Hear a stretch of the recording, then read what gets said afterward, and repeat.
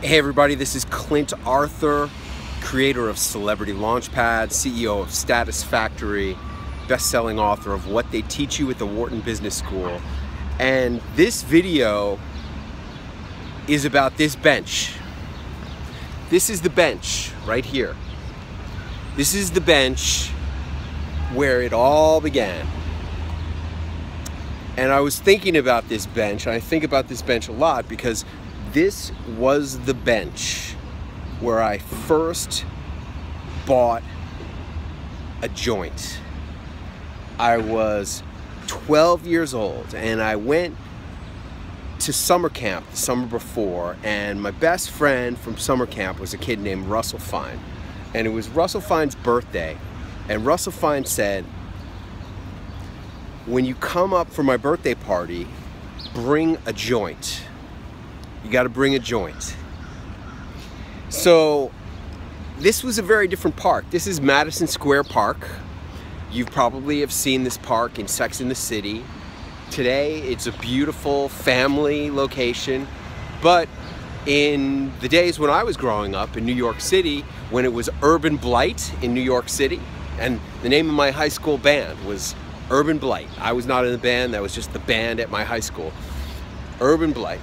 And this park was not a nice place. It really wasn't. This park was where I came to score drugs.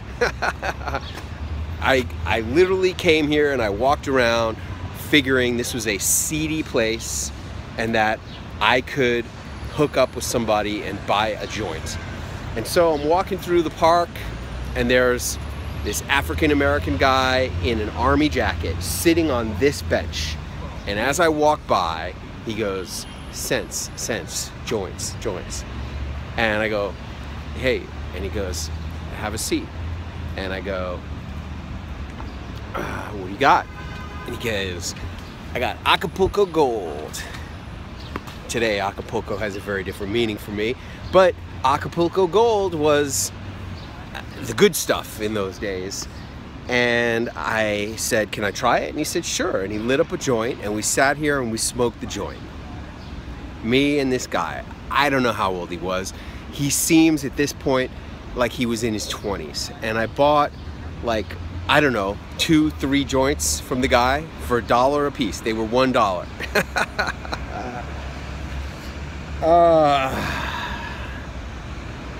And I went up to the Bronx where Russell Fine lived, and it was his birthday party, and we smoked the joint at his birthday party. Now,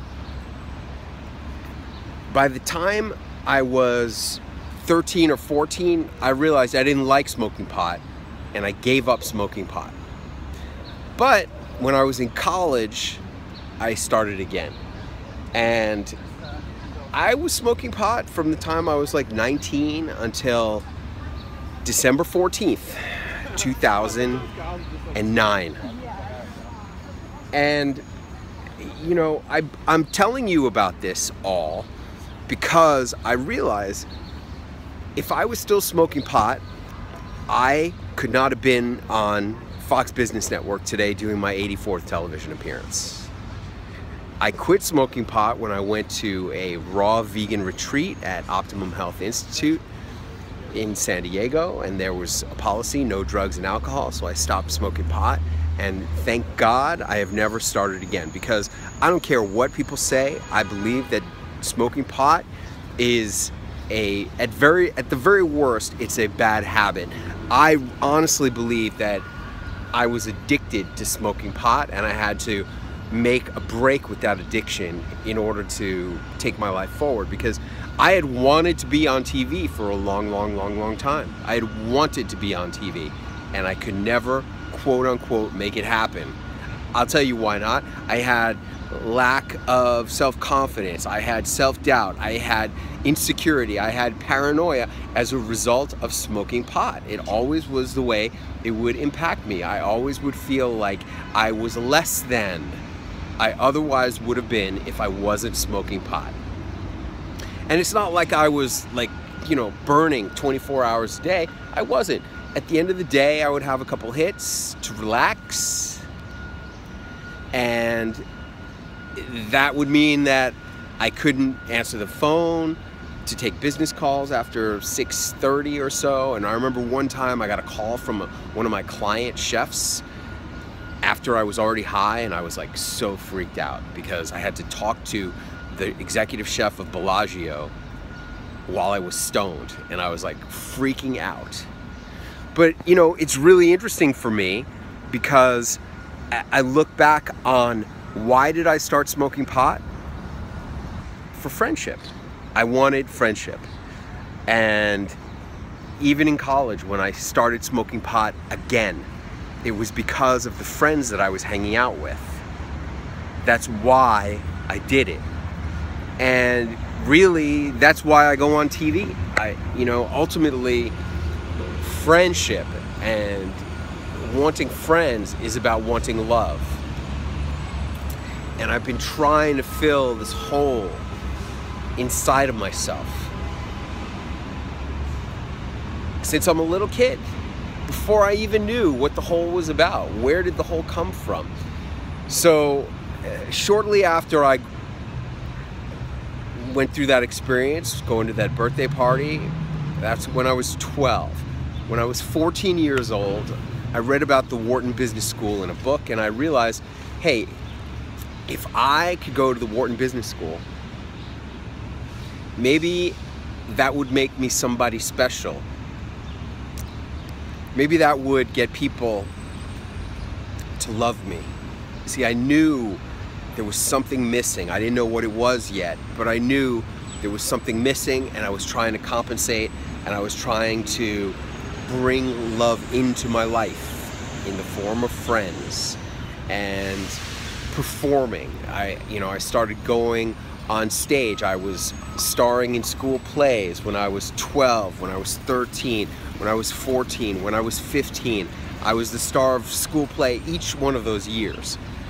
Again, trying to bring in the love to heal what was missing. And I didn't know what was missing yet, but I figured if I could go to the Wharton Business School and become somebody special, that maybe my parents would stop fighting. You know, this is the kind of twisted viewpoints that kids have. Your parents ever fight when you were growing up? With us, it was like, when weren't my parents fighting? And sure enough, I graduate from Wharton with a 4.0 GPA, and I go home to visit the parents, and sure enough, they get into a huge argument. My dad storms out of the living room, slams the door to the bedroom, and I turn to my mom and I say, you know, Mom, the way he resents you all these years, have you been cheating on Dad? And I'm sitting there and I'm thinking to myself, I can't believe you just asked your mom a question like that. What kind of smart-ass kid asks his mom a question like that? Seriously. And then I'm sitting there thinking, why isn't Mom answering the question? And then she says, he's not your real father. Your real father was a doctor at the fertility clinic, and you look just like him.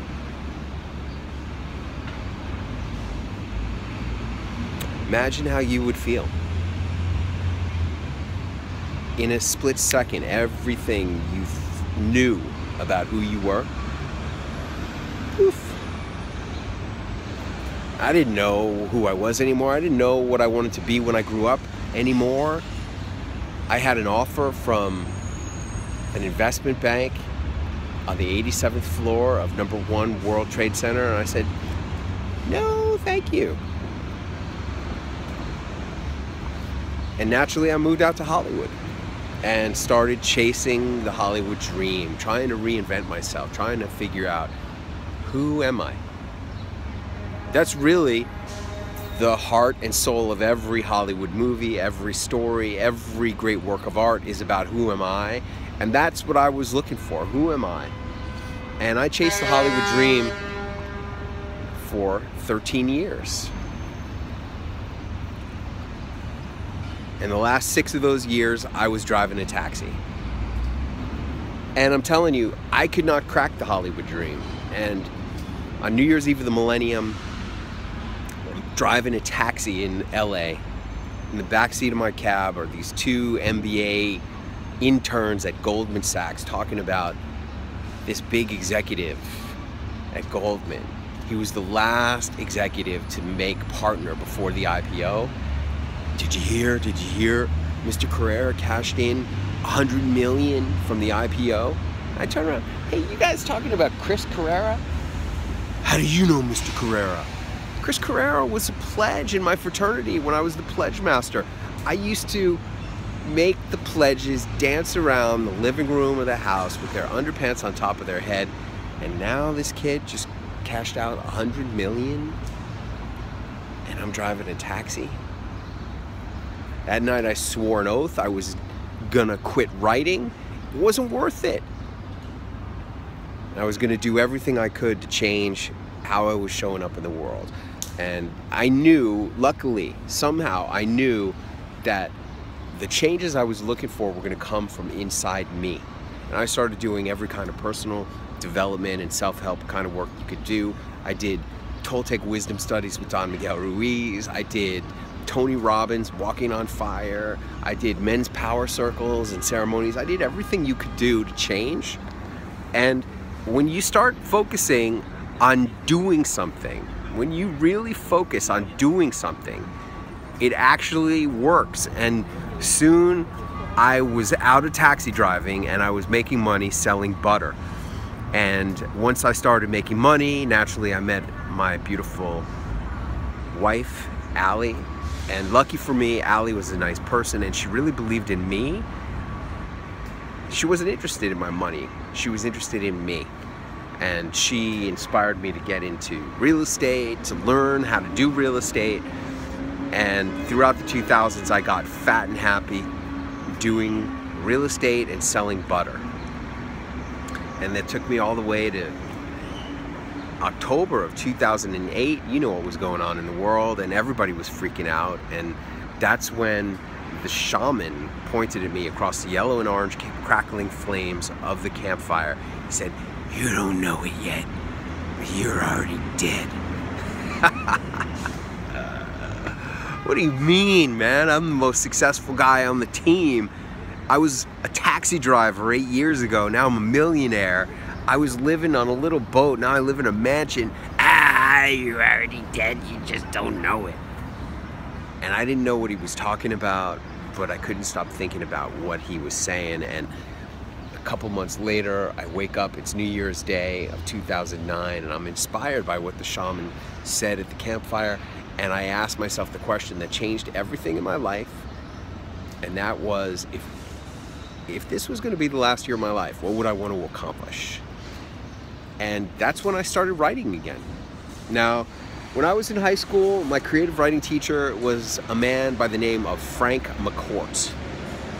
He was a lot of people's favorite teacher. He taught creative writing. And I took his elective creative writing class for 2 years. I was in there. And he inspired me to want to be a writer. He inspired everybody who took his class to want to be a writer. He was just the most interesting, charismatic guy. He would tell us these stories that came from his youth in Ireland.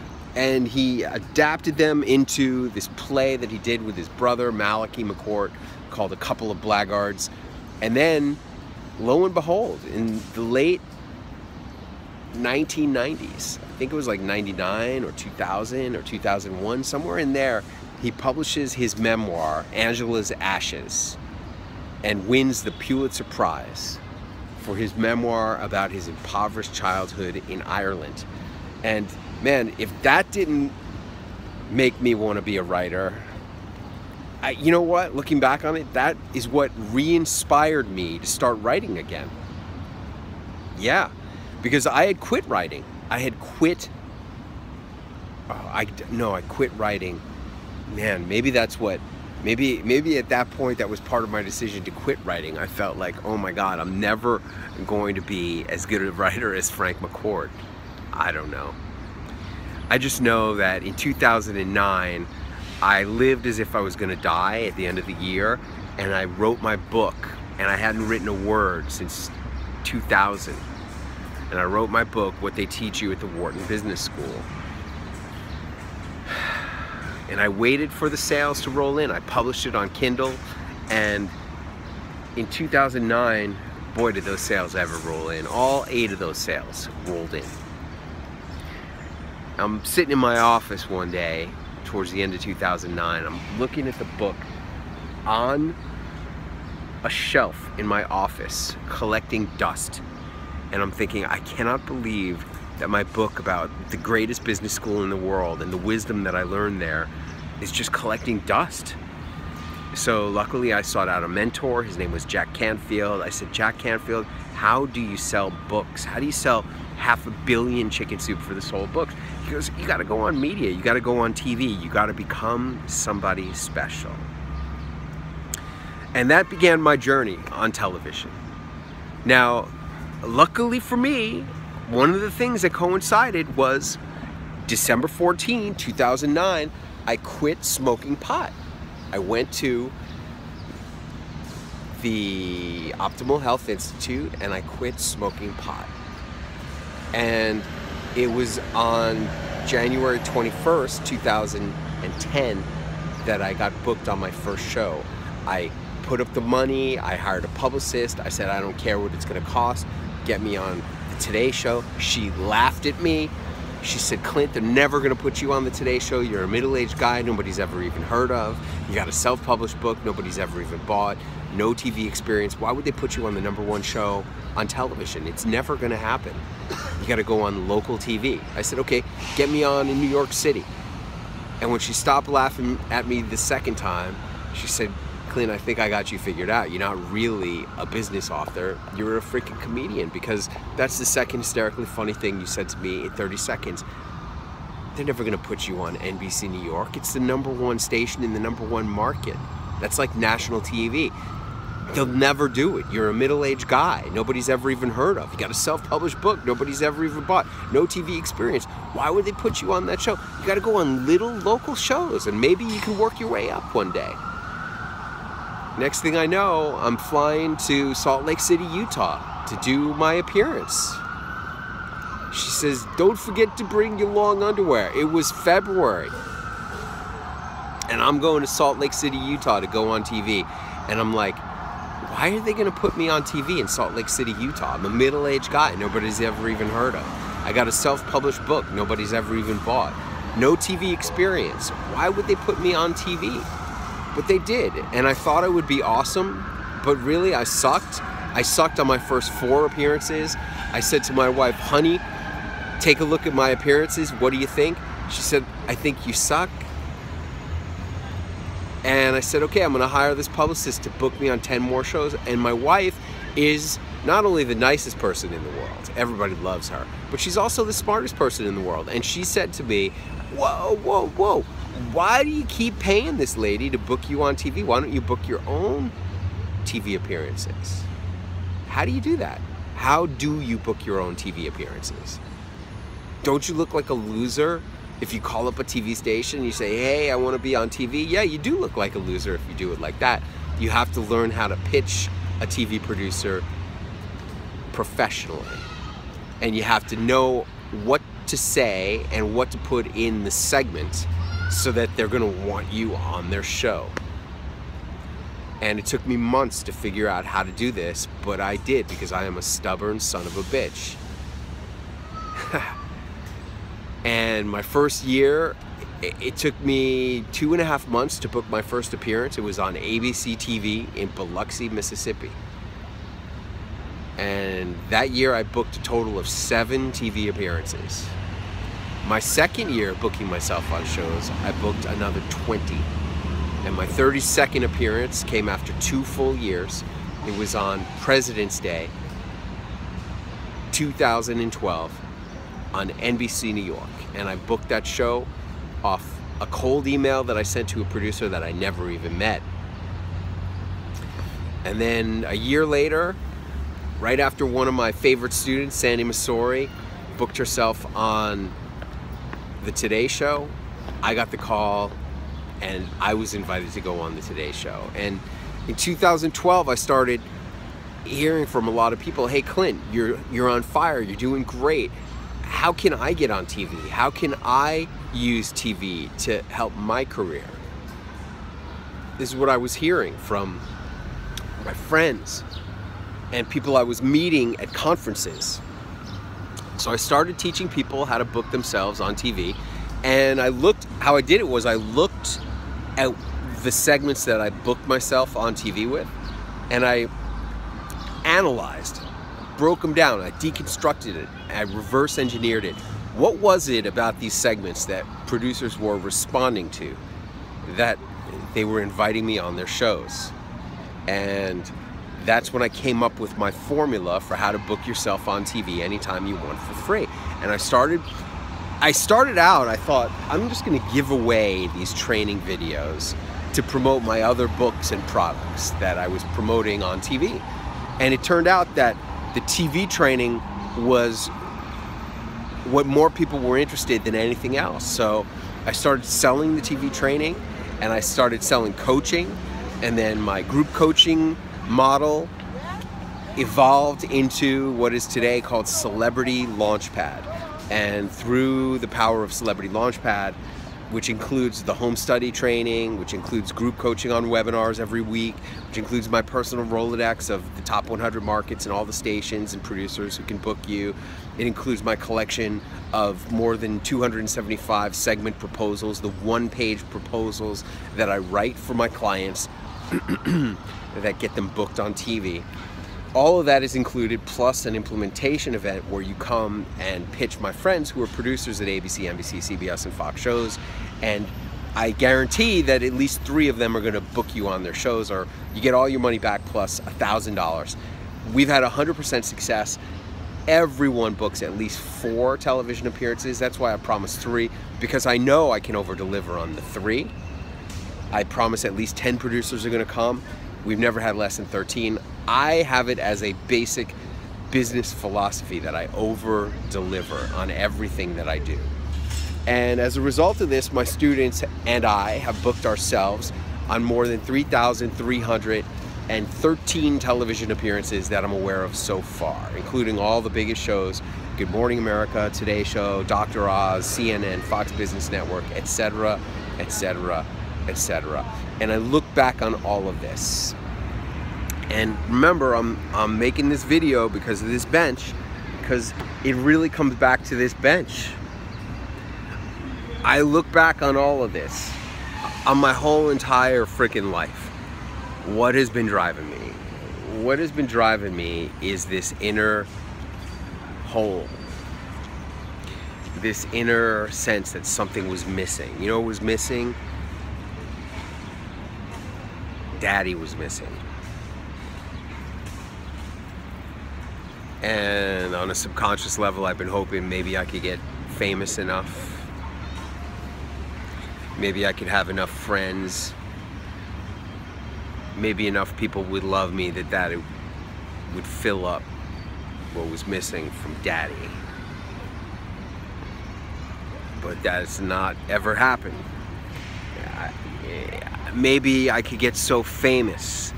Maybe I could get so famous that Daddy would see me. That's never happened.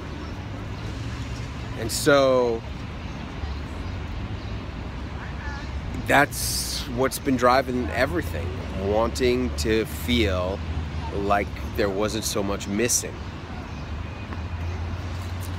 Now, I don't know, maybe this is a bad strategy. Maybe it's a bad philosophy.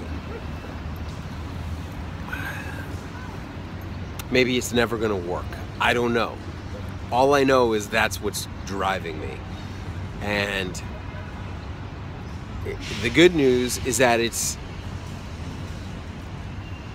motivated me to deliver my special gift, which is how to get on TV, to hundreds of authors, speakers, coaches, entrepreneurs, CEOs, nonprofit directors, messengers of every kind, people who have a message that they want to get out, and they want to use the most powerful platform on the planet, the most powerful media on the planet, which is television, to empower their message and get it out to as many people as possible.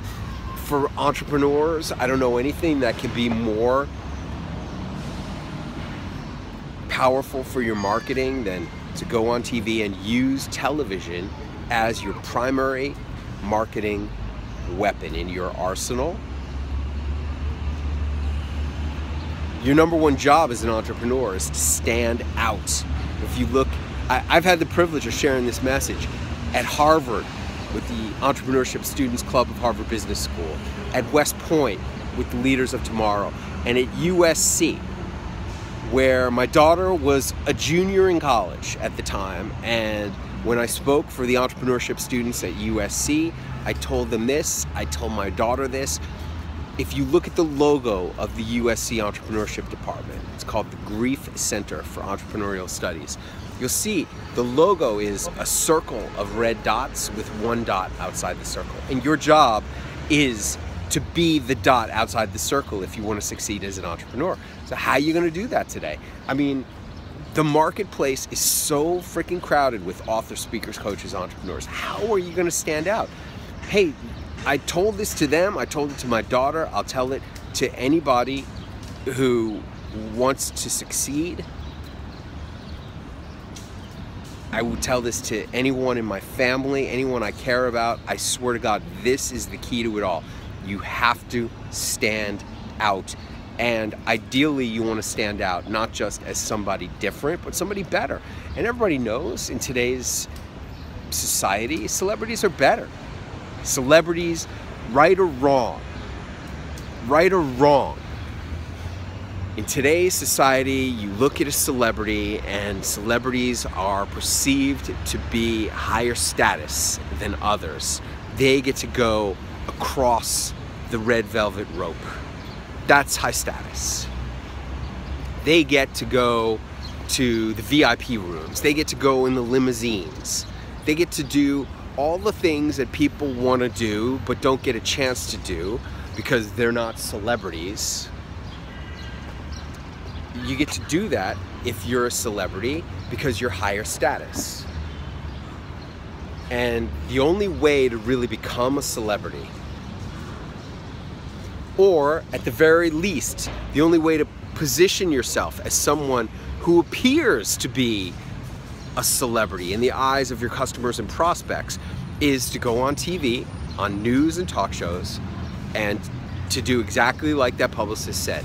I didn't like it, I didn't want to hear it at the time, but she was absolutely right. You have to start out on little tiny shows and work your way up to the medium-sized shows, and then to the big shows, and then all the way up to the big time. You have to pay your dues. And if you skip any steps, it's only going to come and bite you in the ass. If you skip steps, you're going to be on a big show before you're ready, and instead of being great, you're just going to be okay, and being okay doesn't cut it. You have to be outstanding. As I wrote in my book, What They Teach You at the Wharton Business School, quality is assumed.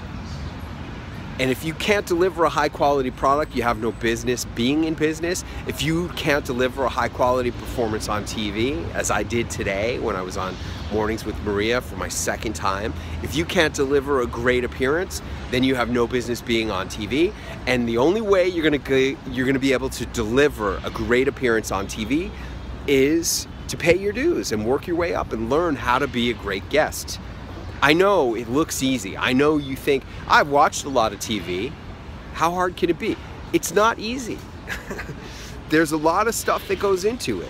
A lot of really minute details of audio quality, as well as video performance, how you look when you're on TV. There's so much to it, and you have to learn, and ideally you're gonna have a coach, somebody like me. I'm unique in the media training world. I'm the only coach who is an author, a speaker, a coach, an entrepreneur. I'm unlike every other media trainer on the planet, who were all former news anchors or they're publicists, but they don't go on TV and answer the questions that are asked of the guest. They don't know how to be a guest. I know how to be a guest. I'm a guest every single week. on some show someplace. I just did my 84th television appearance as a guest. Not as a host, as a guest. And I've learned the hard way how to answer questions, and I've learned the hard way how to be great on TV, because I've made all the mistakes and I paid the price.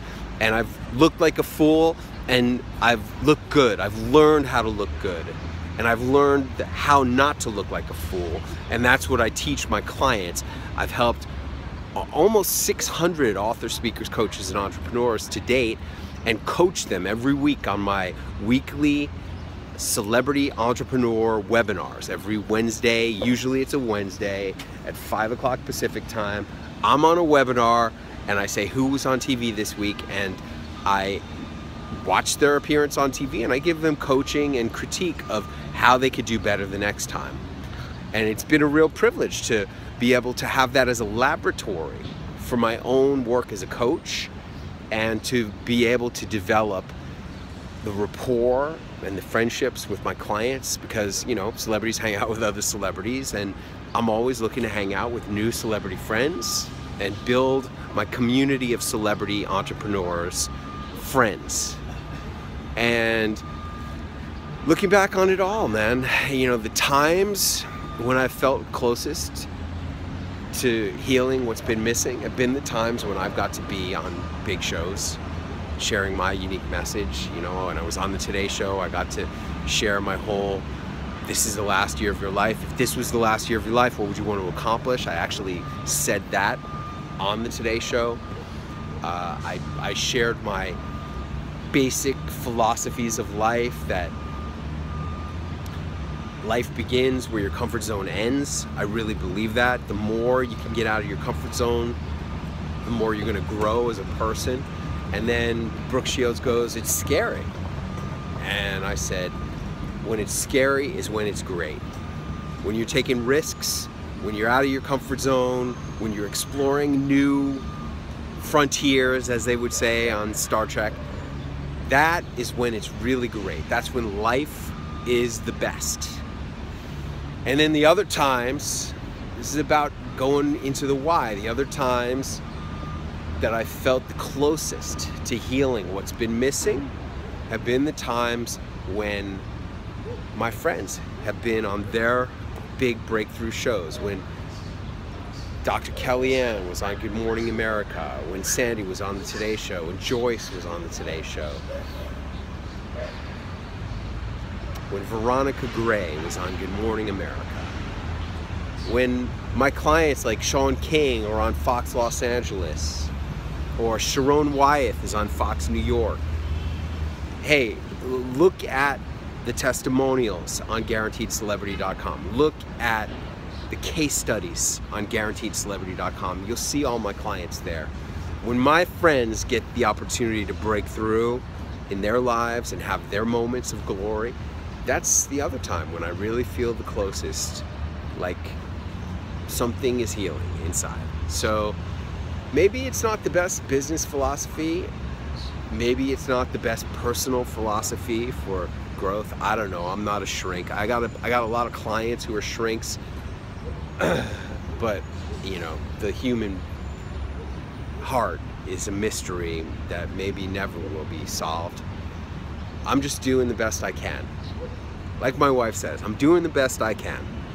And right now, what that involves is Celebrity Launchpad and helping change the world, one messenger at a time. That's our mission. Ali and I have the mission. We're changing the world, one messenger at a time. And along the way, you get to learn how to be a celebrity, how to market yourself like a celebrity, how to exploit your celebrity assets of going on TV.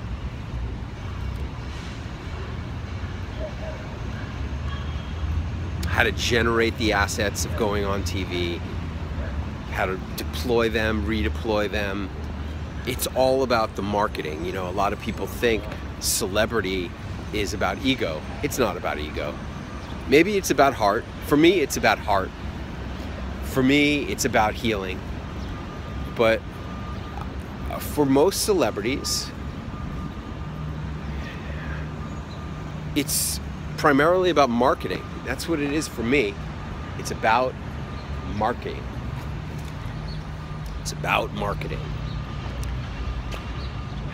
How are you going to stand out? How are you going to make your unique place in a world which is crowded with lots and lots of people all doing the same stuff? How are you going to do it?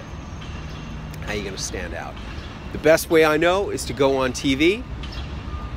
The best way I know is to position yourself as a celebrity in the eyes of your customers and prospects. And it's easy, it's fast, and it's free. You don't have to pay to go on TV on real shows. You have to pay if you want to have infomercials. You have to pay if you want to have commercials. But if you want to be positioned as an expert guest on TV news and talk shows, it's all free. And in this way, you can rather quickly, in the grand scheme of things, it's only been about 6 years since I started really going on TV.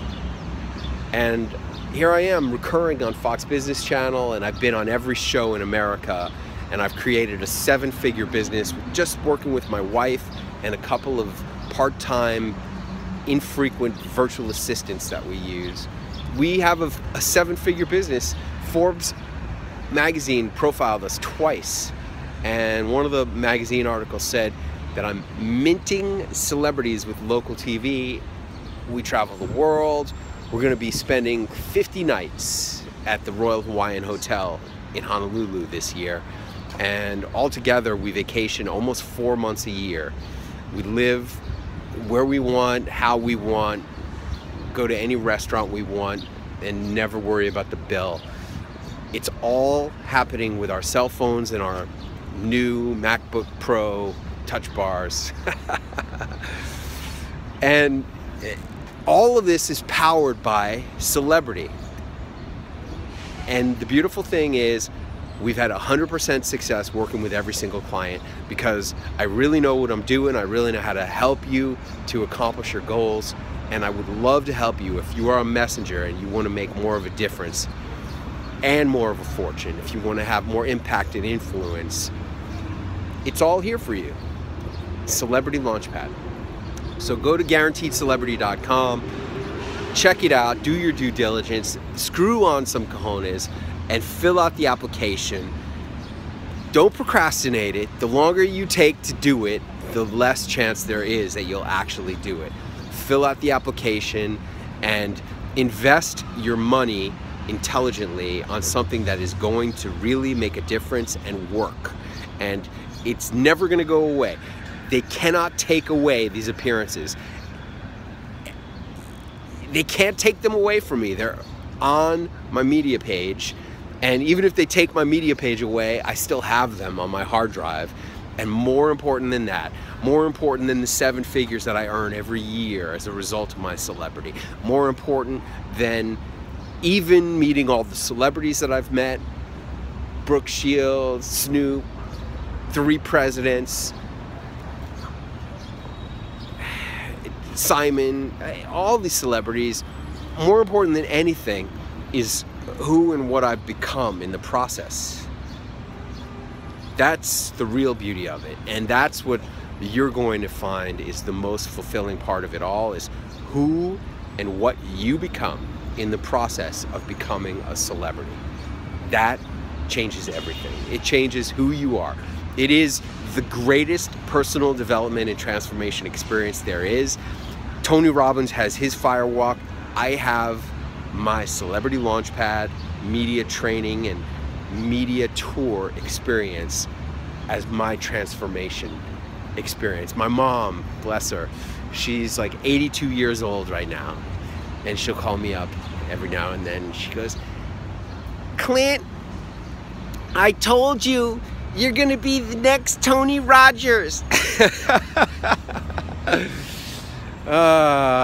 Yes, Tony Robbins has his firewalk, and Clint Arthur, the next Tony Rogers, has the media tour and Celebrity Launchpad, and that's what's available for you, and that's what's going to change you, and that's what's going to make you have more charisma, power, personal poise, confidence. It makes many of my clients better looking, and it gives you more personal power and ability to communicate and express yourself in ways that you never would have dreamed possible. They can't take it away from you. When you go on TV, they can't take that away from you. Oh, they can't take that away from you. It's gonna wrap it up. There's only one thing left to say. I'm Clint Arthur, and I am looking forward to seeing you on television.